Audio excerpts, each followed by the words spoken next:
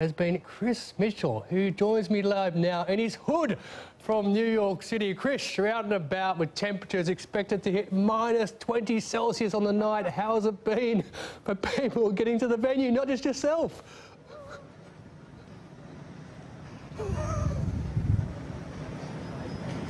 Tolson, in all seriousness, a bit difficult for me to speak. I've been out here for a while and gone a bit numb. The authorities here in New York City are saying actually to take caution if you're out and about in New York over the next 24 hours. They're expecting the possibility of record low temperatures for some 20 years. They could hit the 0 Fahrenheit mark. Anyway, we're not a weather program. We'll do the weather later. Let's talk about the All-Star, because inside Madison Square Garden, in around about an hour or so, we've got tip-off East versus West. And all these people here, these hardy New Yorkers, are coming along. They're not only hardy, they must be pretty wealthy. Tickets for this game around about $1,000, $3,000, depending on who you listen to. I spoke to a guy earlier who'd got one for $800. Let's go down here and see if we can get to these guys. Guys, you got a ticket for tonight? What? You got a ticket for tonight? I do. Wow, how much did it cost you? It costs a pretty penny. Well, it cost more than a penny. How much did it cost? $7.50. $7.50, not $7.50. Not $7.50. $750. Tell me, let's keep warm. Let's keep warm. All right, my man. Oh, brother.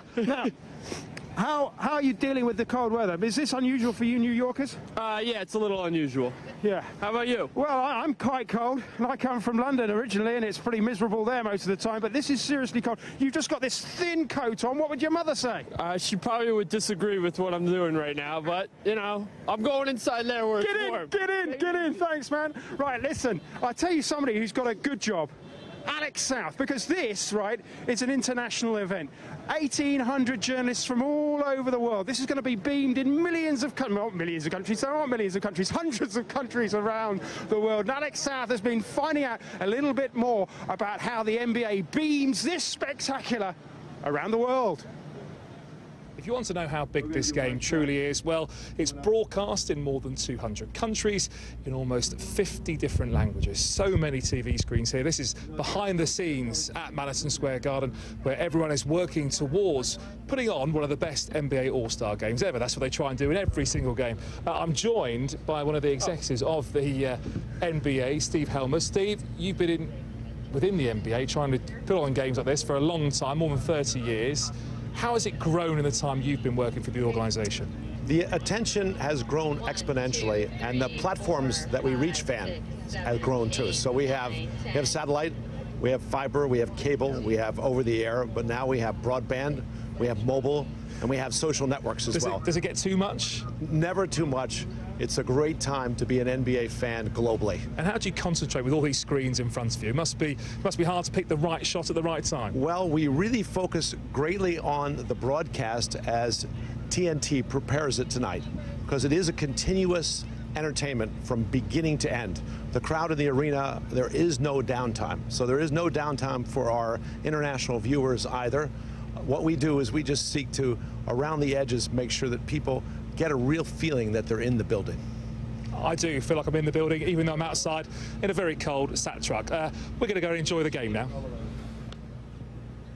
Well, someone who's not enjoying the game just yet is Chris Mitchell. Chris, you've certainly lived up to the occasion. We've got no doubt whatsoever about that. But has the event?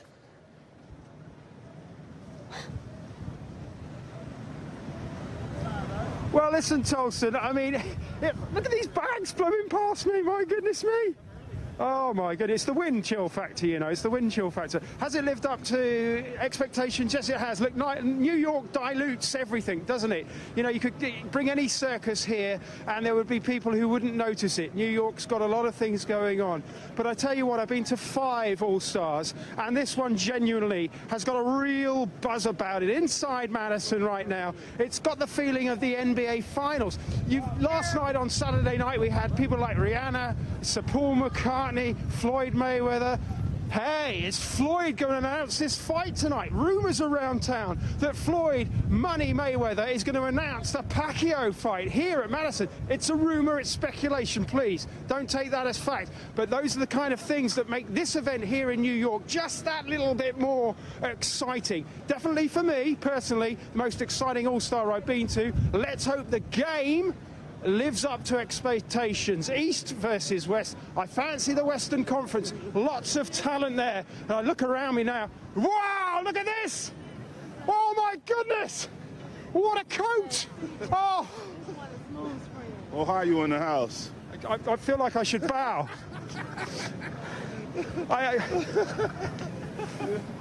Can I shake your hand, please? Yeah, sure thank you. Pleasure, Can you tell me about the coat? Oh, it's a mink coat, full length to the floor. Whoa. Yeah, I came here to challenge LeBron's into a dress-off.